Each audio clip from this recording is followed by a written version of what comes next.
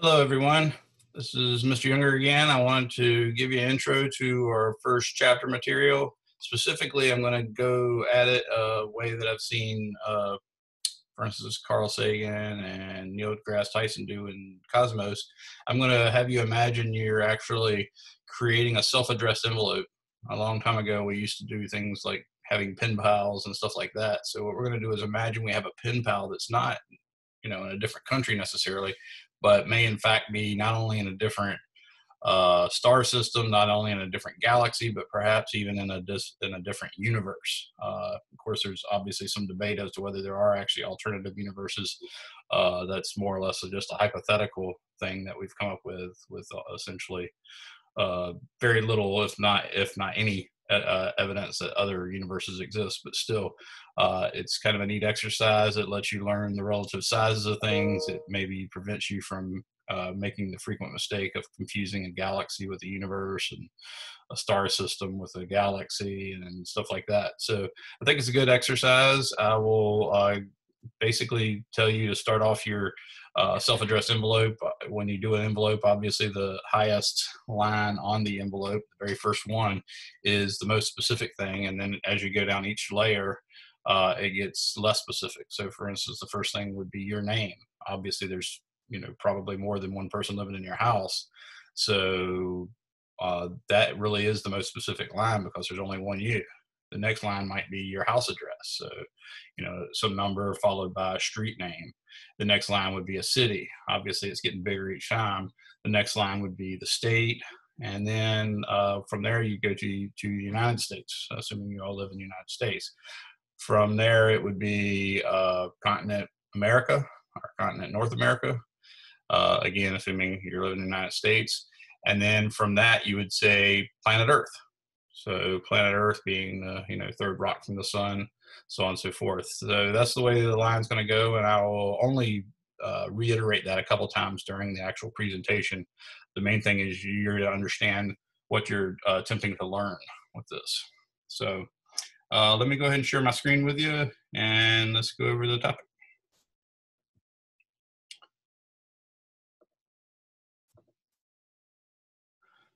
Okay, so I'm going to flip this to slideshow.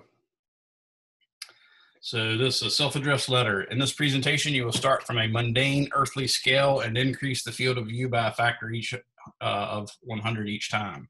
In doing so, you will learn parts of our universe so that you can have a pen pal in an alternate universe and gain a sense of scale. So basically, we're going to take a certain size field of view. Maybe, in fact, this one's going to be about 16 meters by 16 meters, or 52.8 feet roughly by 52.8 feet.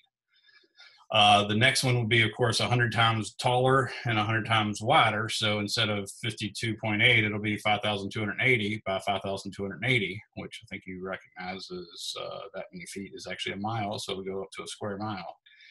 So that's how we're going to do this. Let's begin. So right here, this is a really crappy photo. It came from Google Earth. I wish I had actually gotten a chance to drive over to Elizabeth City to my old stomping ground. This is a Google Earth view of Port Discover. It's basically a 52.8 foot by 52.8 foot photograph from the sky.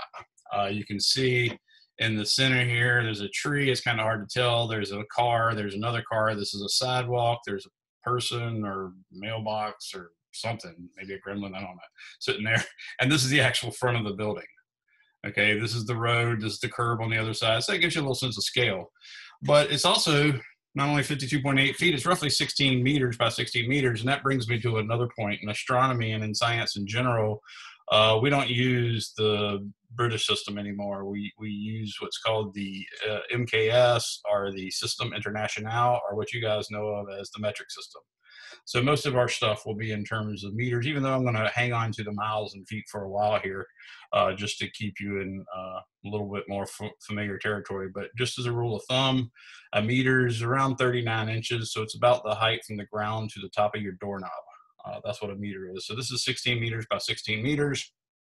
And it's a convenient number. I actually borrowed the idea of using this particular size from another textbook we used to use, Seeds and Backman.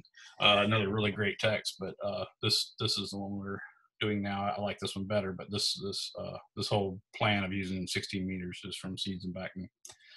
So here's an actual ground view of Port Discover. You can see people standing out in front of the car. Obviously, those two photos weren't taken on the same day because it's clearly different cars, different looking tree, different looking daylight. But that's Port Discover. It's a hands-on science museum I was a founding member of in Elizabeth City, North Carolina. So it's a little place somewhat dear to my heart. I think I even know those two people in the photograph on the far right. They shall remain nameless. But that's a street view, just to give you some idea of what we were looking at. Basically, that building that's all red part is a little bit more than 16 meters wide. And then I went, of course, straight out 16 meters.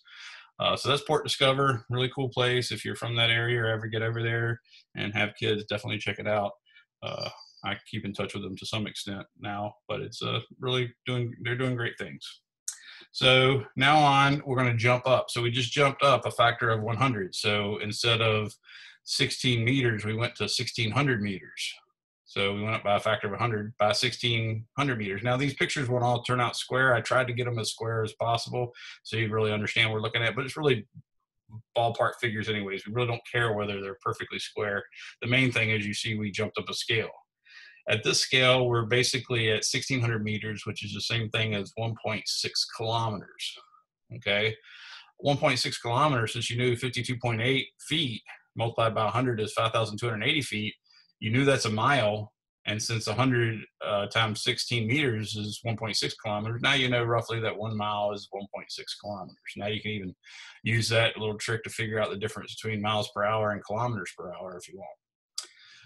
That brings us to another thing, though. It brings us to the prefixes in the metric system. The prefixes in the metric system go tera, giga, mega, and then from there, each of those were steps of a factor of 1,000. So I went from tera down a factor of 1,000. That gives me giga, and then down from a factor of 1,000, that goes down to mega, and then another factor of 1,000 goes down to kilo.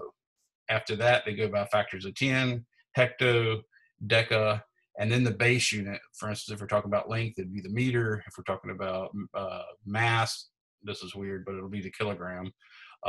If we're talking about lumens, it'll be lumens, so on and so forth.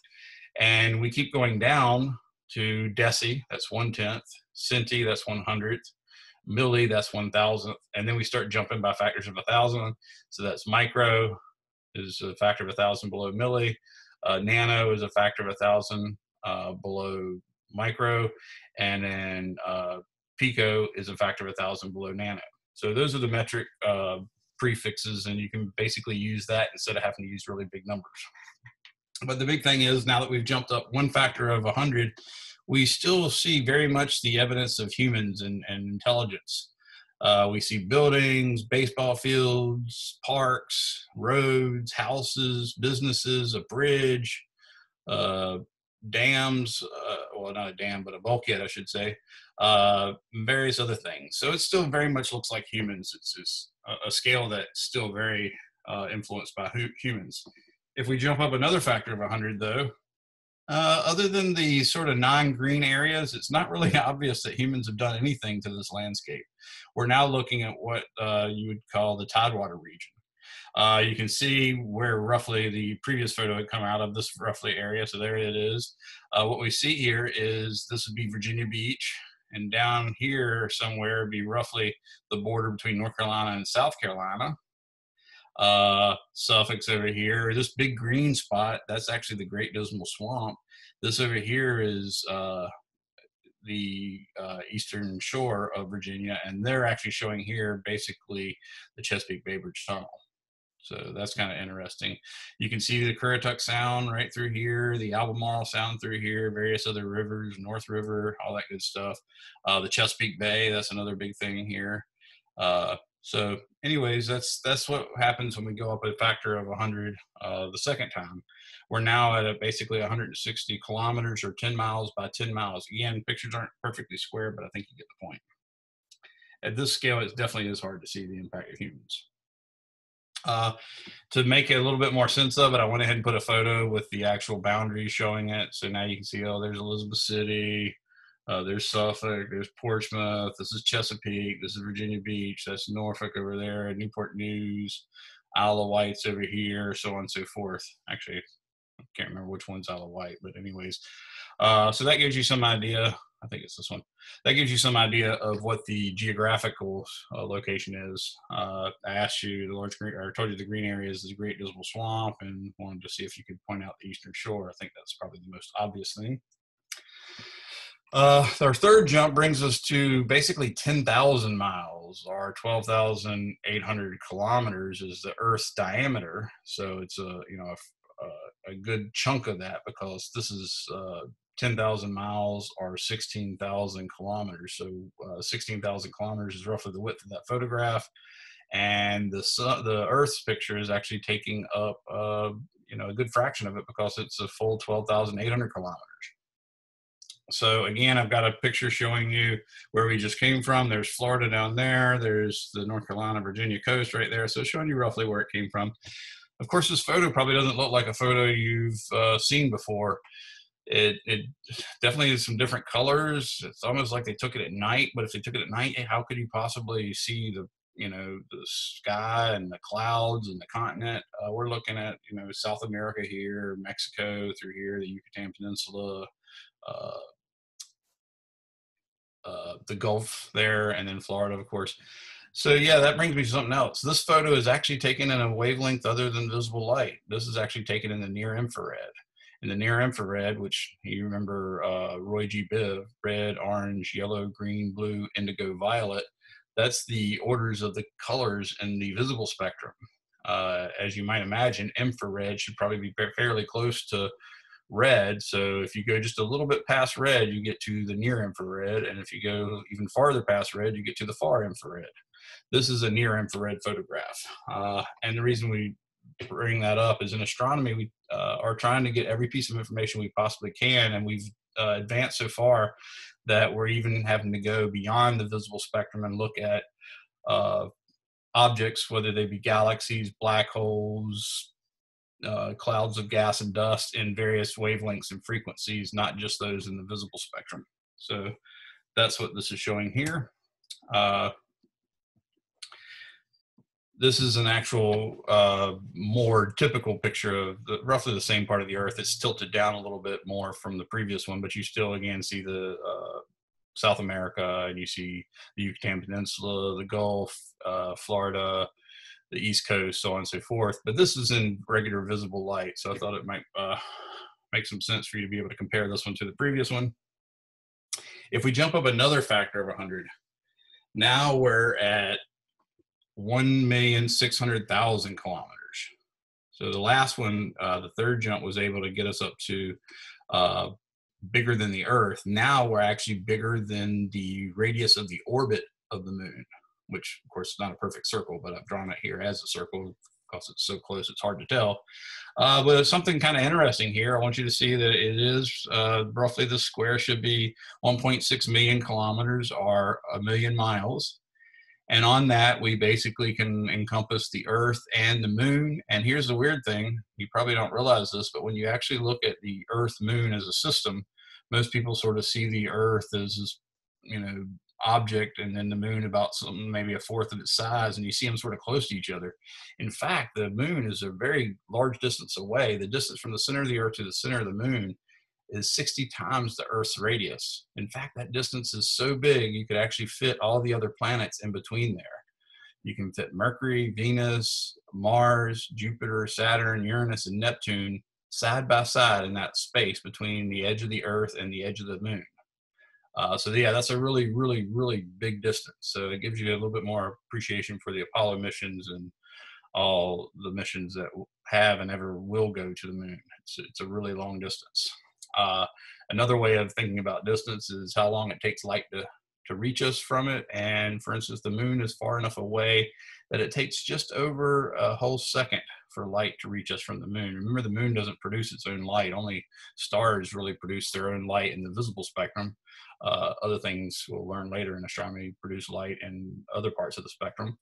But the moon doesn't produce any visible light. It actually just reflects the light of the sun, as the planets do as well. So This brings us to another problem. If you look at 1.6 million or a million miles or 1.6 million kilometers, you're realizing these zeros are getting really cumbersome. Not only that, me telling you that was 16 meters was rough. You know, it might have been, it actually technically was 16.01 meters. Okay. So it's not even correct to put this 0 right here.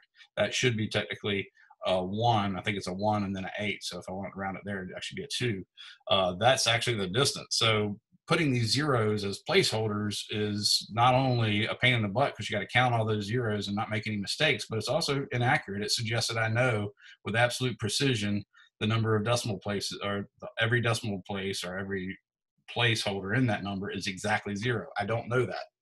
So how do we fix that? Well, this fourth jump has brought us to another thing about astronomy. It turns out scientific notation, in addition to those prefixes that we use in the metric systems, scientific notation allows us to actually make really big or really small numbers quite easily. There's an appendix in your book for checking that out. I do recommend, in fact, I asked you to do that as your first assignment. You should always, try to read the stuff that you don't understand, both about the metric system or stuff you're not that familiar with or maybe forgot about. So you should read the appendices on metric system as well as on scientific notation. But the big deal is 10 times 10 is 100. Everybody knows that. Of course, 100 has 2 zeros on it, and it's not coincidental that 10 times 10 is the same thing as 10 squared. Remember, exponent of 2. So that exponent of 2 corresponds to the 2 zeros. So that's kind of neat. If we do 10 times 10 times 10, that's 10 cubed, and lo and behold, we get 1,000, and there's 3 zeros there too. So yeah, that's not a coincidence. In fact, that's how you multiply things with the same base. You just add the exponents. So 10 to the 1 times 10 to the 1 times 10 to the 1 is 10 to the 1 plus 1 plus 1, or 10 to the 3. Another thing is, like, if you had 52.8 and you multiplied it by 10, that 52.8 becomes 528. That's the beauty of multiplying by 10. That's what your math and science instructors get aggravated with you whenever you pull out a calculator to multiply or divide by 10 or 100 or 1,000 or something like that.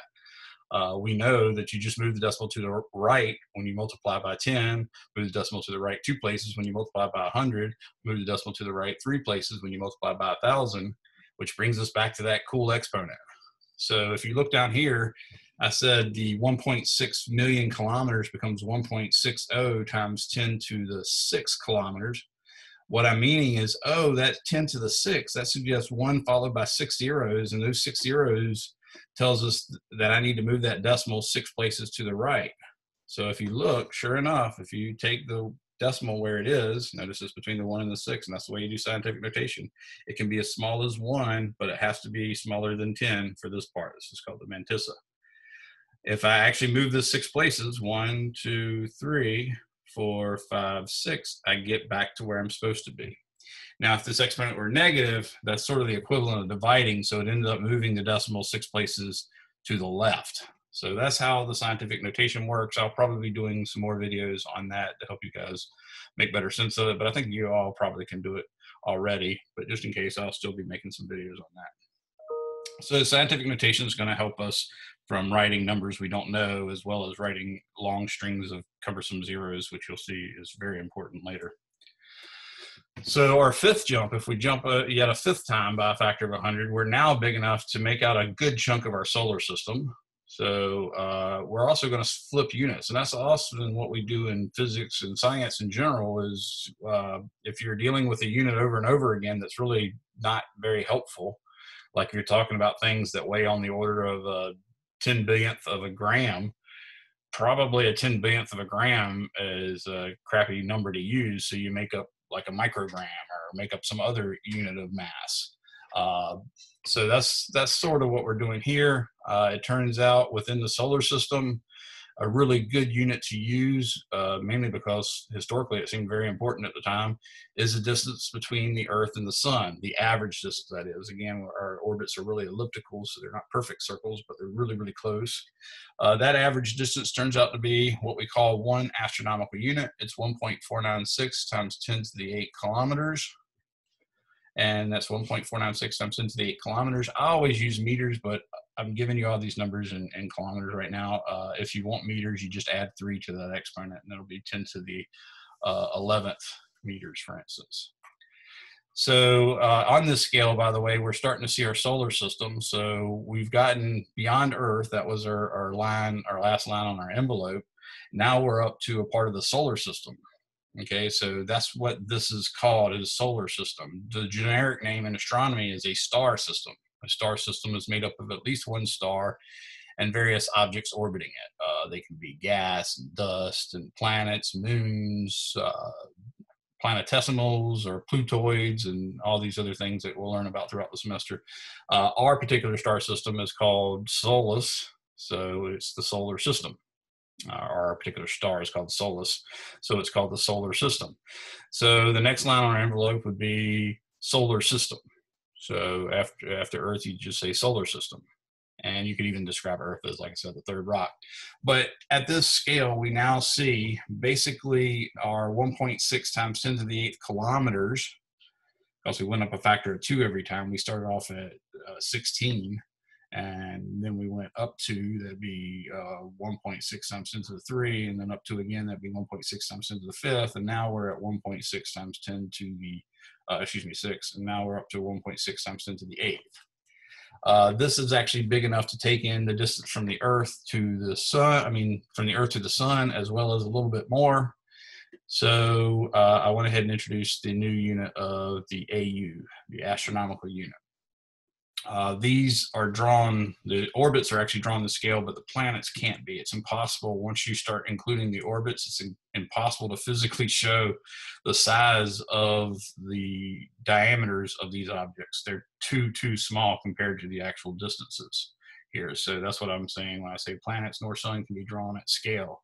They're too small. So even though I did draw the orbits to scale and the location of Mars and Mercury and Venus and Earth to scale, I did not draw their sizes at all to scale. But I did try to color code them so they sort of look like the colors they appear in the sky.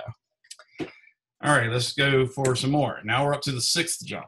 Once we get up to the 6th jump, we're now really looking at a big chunk of sky. We can actually include all the planets' orbits. In fact, on this scale, Jupiter's orbit, which is 5 astronomical units, is the smallest one. Earth's orbit is one astronomical unit, so you could barely sort of make out the other orbits inside of here, so I just left them off. That'd be too nasty to try to draw, but you can see basically there's what it was: Mercury, Venus, Earth, and then the asteroid belt would be outside of that. The asteroid belt's more or less flat, but it's a region of broke up mostly rocky particles in between the orbit, it's not outside of this, in between the orbit of Earth and, of Mars and Jupiter. So we go Mercury, Venus, Earth, then the orbit of Mars, and then there's the asteroid belt just inside of the orbit of Jupiter, and Jupiter's part of the reason the asteroid belt's there. Then we have Jupiter's orbit, then Saturn's, and Uranus's, and Neptune's, and even though Pluto is not a planet, I went ahead and included it because everybody knows about it, right? And you can see even that the orbit of Pluto crosses the orbit of Neptune, but they'll never run into each other. They're in a synchronous type orbit where no two of them, they're not both at the same place at the same time, so they'll never run into each other. But I'm going to introduce you to something else too. It turns out there is this object out here. I sort of picture it like a donut. It's a little thicker than flat, but it's basically a donut of circularly symmetric icy particles. Of course, there's some rocky in there. They got a lot more rock lately than we originally thought. We thought they were all more or less dirty snowballs, but that's object's called the Kuiper belt, and it's actually outside of the orbit of Neptune, but Pluto definitely goes through it. That's actually one of the reasons Pluto ultimately became demoted to no longer being considered a planet. The rules for planets being that they have to be massive enough to have basically became molten and formed into a sphere. Pluto's mostly spherical. They have to orbit a star. Pluto does that. And the third thing is they have to be massive enough to gravitationally have cleared their orbit of most of the debris. And that's what Pluto didn't do. As you can tell, it's deep in the Kuiper belt, so that's not possible. So we're now up to 100 astronomical units square. So that's 100 astronomical units this way, 100 astronomical units this way.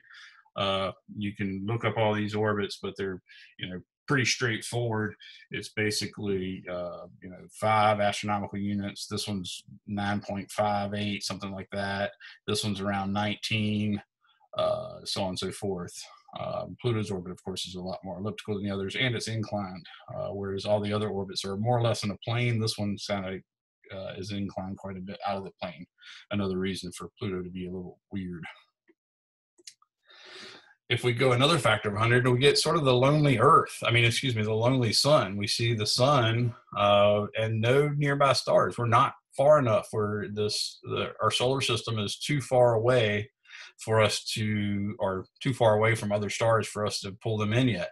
But you do sort of see again like a donut shape, but in this case, it's actually more of a spherically symmetric donut. So it actually is a sphere as opposed to just a flat little or nearly flat donut.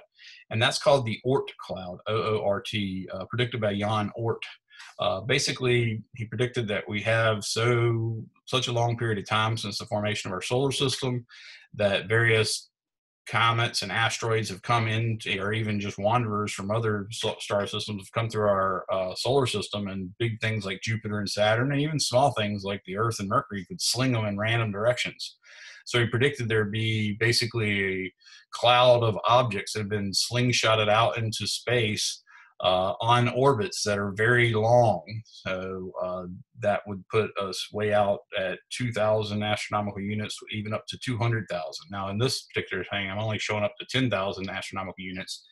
And I just tried to show it as a little haze of particles around. And I tried to scale it where roughly it would start up around 2,000 astronomical units. So at this 7th jump, we're now far enough to see more or less the entirety of our solar system, all the key parts, which is the sun, all of the planets, all of the moons of the planets, all of the asteroids in the asteroid belt, which are mostly rocky, all of the cometary type stuff, which is mostly icy and mostly in the Kuiper belt. And now we're even seeing more of the mixtures of asteroids and comets that were slung in random directions. So these might be rocky, icy, and all that good stuff, and the Oort cloud. So we've come a long way. We're still not to another line in the envelope, though, because we're still basically within the system, right? So we take another jump, and now we're basically at 1 million astronomical units square. We're what we call the local solar neighborhood. So this is actually a photo. I took it from a NASA website. I should say an artist rendition, but it's roughly an estimate of the nearest stars. We can see Alpha and Proxima Centauri really are the closest. They're about 4.2 light years away from us. Remember, speed of light is a finite thing. It travels at 300 million meters per second. So when I say something's 4.2 light years away, we've introduced another unit, and it's important that you understand that unit's a unit of distance, not of time, even though it has the word year in it. It's a distance, the light year is a distance that basically is how far light could travel if you let it move for a whole year. Well, there's a neat little approximation we use in physics, and it says that basically a year is pi times 10 to the 7th seconds. Really, it's like 3.15 as opposed to 3.14, but it's so close, why not use it? So you see the speed of light is 3.0 times 10 to the 8th meters per second. You see the time number of seconds in a year is pi times 10 to the 7 seconds. And I ask you, do you think you can calculate the distance of a year? Remember, this is going to come out in meters if you do it. It should be off by 3 in this exponent, but you should get this figure. So 1 million astronomical units turns out to be basically 17 light years. And you can see already, yes, this light year is a better unit than the astronomical unit, because we're talking about just the nearest stars to us, what we call our local solar neighborhood, which is the next line in your envelope, the local solar neighborhood. And it includes about a dozen stars. There's Barnard star, Altair, Wolf, Ross, Eta Cassiopeia, Sirius, Procyon, Epsilon Eridani, and Tau Ceti. Of course, also Alpha Centauri, which is the nearest. So we've introduced yet another unit, and we're finally seeing stars. These are obviously stars. If you're in the right part of the Earth at the right time of the year, you can see with your unaided eye, because they're not that dim and they're so close. Obviously, a bright star can be far away and we can still see it, but a dim star can be close up and we can't see it. So we're going to take another step. Now our ninth jump by 100 brings us up to 1700 light years. 1700 light years, basically what we're starting to see is what we call the extended solar neighborhood. So here's another line on your envelope. Went from the local solar neighborhood to the extended solar neighborhood. I suspect I just took a random photograph of a bunch of stars and put it up here as if it's sort of representative. We really haven't taken this picture. We've mapped out many of those stars, but you can't really take this picture. So I just took a patch of stars. I think this one's a little too densely packed for what we're doing, but I think you get the point here. So this is roughly what our extended solar neighborhood would look like. The stars in this section represent the vast majority of all the stars you see with the naked eye. A lot of people don't understand that when they look in the night sky and see stars. I think they sort of have the idea that they might be seeing stars in other galaxies and stuff, and that's not true at all. In fact, the vast majority of the stars that we see are within 1,700 to maybe 2,000 or 3,000 light years. So that's where you're seeing them. We're still well within our Milky Way galaxy, and on average we can see, I've heard as high as 10,000, but roughly what I think is about 5,000 stars is what you can see with the unaided eye. We do a 10th jump. Now we went from 1,700 light years to, in fact, 170,000 light years. This might be what our galaxy looks like. This is more of a spiral galaxy. Again, we can't take this photograph either, but this is more of a spiral galaxy. We're now leaning towards our galaxy being more of a barred spiral, and you'll see some examples of that in a second. But we do know it's about 100,000 light years across. We know that we're a little bit more than halfway out from the center, sort of like in the suburbs. So I roughly put it where we would be. It's a little island of stars. In our case, we'll see that it turns out to be a lot of stars, but that's a little island of stars. And now at the 10th jump by a factor of 100, we can actually see the entire galaxy, what we call the Milky Way, Galactosuia. That's where the name came from. Here's a barred spiral, so it could sort of look like this. It's probably not like this. The next one I'll show you is actually more what it's like. So this is what artists with NASA and Jet Propulsion Laboratory at Caltech have come up with is what they suspect our galaxy look like. So you can see it has a bar across here and then spiral arms going across it. We actually imagine that we have several of these spiral arms. So this is probably our best guess scientifically what our galaxy looks like.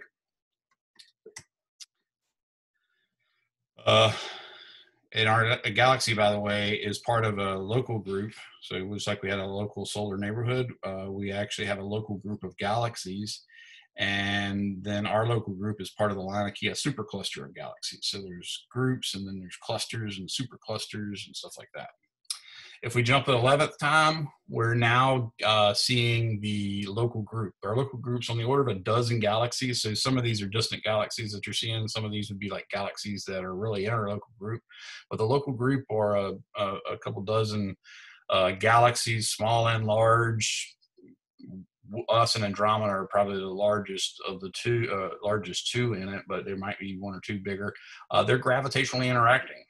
Meaning they're all sort of orbiting a common center of mass in some sense of the entire thing. And that's what we get when we're looking at a 17 million light year square area. So this case, this 11th jump of 100 has brought us up to 17 million light years by 17 million light years. Again, this is the photo we can't take, so I just grabbed a random photo of what we could possibly see. After 12 increases by a factor of 100, we actually get to see what we call the large scale structure of the universe. So this is what it looks like on a large scale. In fact, this photo is normally elongated. This is actually an entire sky photo. So it's normally stretched out really wide here and here along this axis, and then it's about the same height vertically. I just made it into more of a sphere. But what you see here is long sections of galaxy clusters grouped together. Those galaxy groups, if you will, form clusters, and those clusters form superclusters, and those superclusters form filaments. They would be like one-dimensional strings of galaxy clusters or superclusters. Or walls, they would be like two-dimensional structures. And then those walls actually enclose voided areas that they call voids. So those are the largest things in our universe. Basically, filaments, walls, and voids are the largest objects in our universe. The universe, by the way, is all of the space, all of the matter, all of the energy, all of the dark matter, which actually makes up about 20% of the universe, and all of the dark energy, which actually makes up about 68% of the universe. And it appears what we're used to, regular everyday matter made of protons, neutrons, and electrons, and then, of course, what the protons are made of, quarks and stuff of that sort, all that matter turns out to be only about 5% of the entire universe. That's a really big deal. So that's what the universe is. Now that we've reached our this point, I can remind you that after the local group of stars, the next line in our envelope was the extended solar neighborhood. The next line was our local group of galaxies. And then the next line was the supercluster, the Laniakea supercluster. And then beyond that, it's just universe. Okay. If there are other universes, maybe there's someone in there calls it something other than universe, but that's basically how you would address that self-addressed envelope for a distant pen pal in another alternate universe, if such a universe exists. So let's carry on. So this is NASA's conception of our Milky Way galaxy. It's basically, again, like the artist's conception. They're showing roughly where we expect the sun to be. These are all various measurements they've made of certain objects. There's the constellation Perseus. There's Orion over here. The sun is here. Scutum Centaurus is over here. Sagittarius and Carina over here. So these are various arms of our galaxy. But it turns out when we measure our galaxy, when we look at the things orbiting the center of our galaxy, we can look at the speeds of the objects, and knowing how far away they are from the center, that tells us roughly how much mass is within, say if the object's orbiting here, how much mass is in a circle whose radius is less than that. And then we know roughly from our surveys of stars, you know, what fraction of the stars are this mass, what fraction are that mass, what fraction of that mass. So taking all that into account, it turns out from this type of analysis of our galaxy, we found that there's roughly 1 with 11 zeros after it, 1 times 10 to the 11th stars in our galaxy. This is 1 times 10 to the 11th stars in our galaxy, 100 million.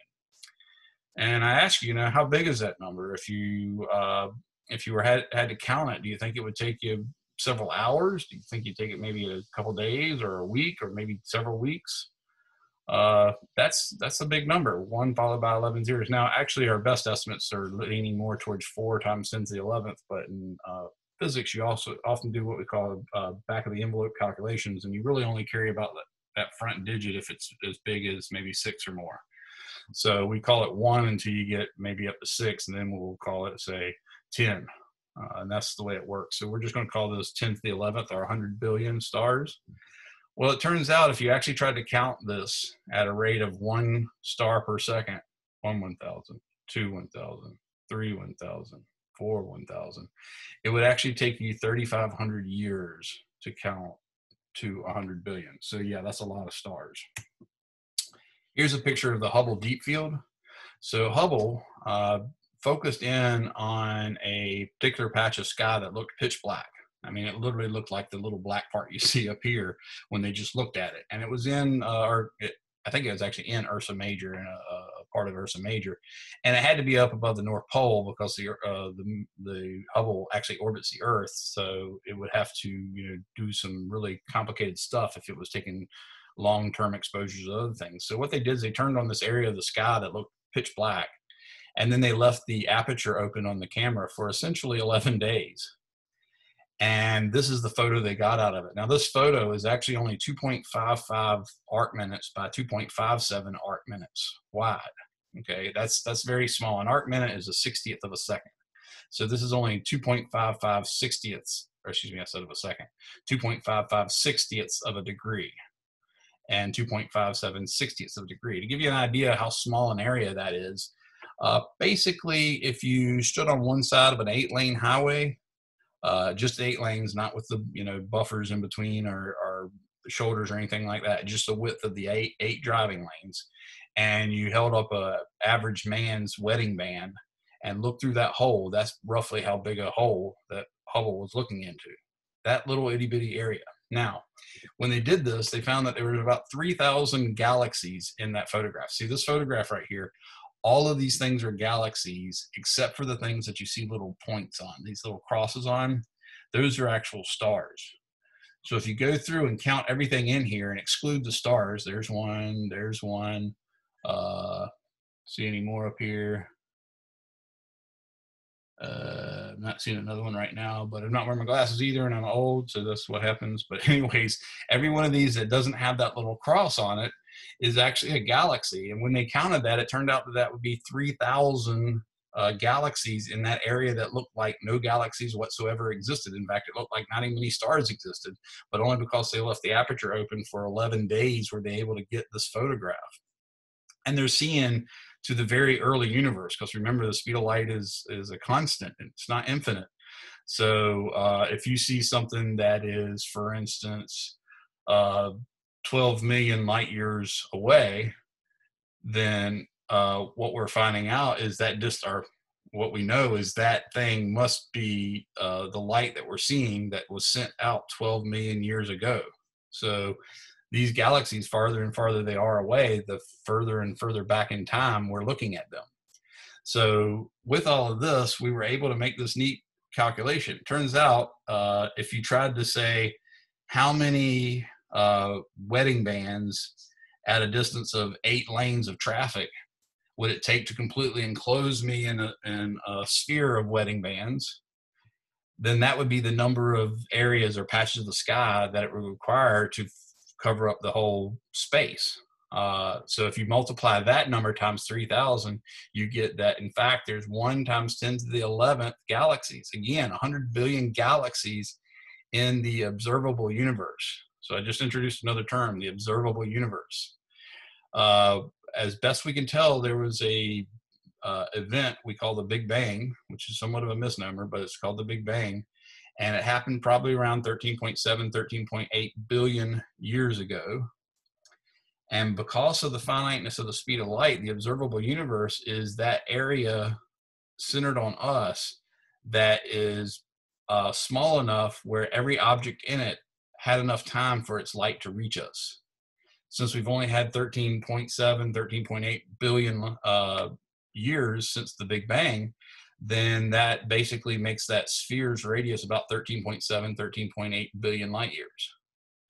So that's the observable universe. It's that part of the universe you could see if technology wasn't an issue.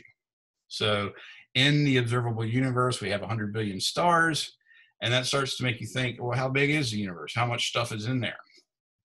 So how many stars are there in the observable universe? Well, if our Milky Way galaxy is an average galaxy, and it does appear to be from our surveys of all the galaxies that we've looked at, we'd expect there to be roughly 100 billion stars on average in each galaxy. So we'd say that's 10 to the 11th stars per galaxy. Also, we found from that Hubble photograph, and since then the Hubble Deep Field has been repeated for the Hubble Ultra Deep Field, it got about the same answer, and various other photos. So we're pretty confident that there's roughly 10 to the 11th or 100 billion galaxies in the observable universe. So there should be 10 to the 11th stars per galaxy times 10 to the 11th galaxies in the observable universe. And that gives you 10 to the 22. Remember, like bases, you just add the exponent. So 11 plus 11 is 22. So it's 10 to the 22 stars in the observable universe. I've written that out again to let you see how useful it is to do scientific or powers of 10 notation. And that is literally 1 followed by 22 zeros. That's the number of stars in the observable universe. That is a big number. How big of a number? Well, it turns out it's a neat calculation I'll probably make a video of eventually. But if you consider all the beaches on planet Earth, and let's say all beaches have basically dry sand from the water's edge up to the base of the sand dunes. Well, if we assume that's roughly 100 meters horizontally, and the height of the base of the sand dune is 1 meter higher than the water level, then we can get a triangular area that represents one little slice of the beach. Now, if you take that and multiply it or make that a mile-long triangle, that would give you a rough estimate of the dry grains of sand in 1 mile of beach. Now, if you pick up a bunch of that sand right there and you sort of find the average size of it, you divide that volume, that 1 mile long triangle, what we call a prism, a triangular prism that's 1 mile long. If you divide that volume by the average volume of sand crystals, you'll actually get the number of dry grains of sand per mile of beach. And if you multiply that by the number of miles of beach on all planet Earth, it turns out you get about 1 with 22 zeros after it. So yes, the number of stars in the observable universe is about the same as the number of dry grains of sand on all the beaches on planet Earth.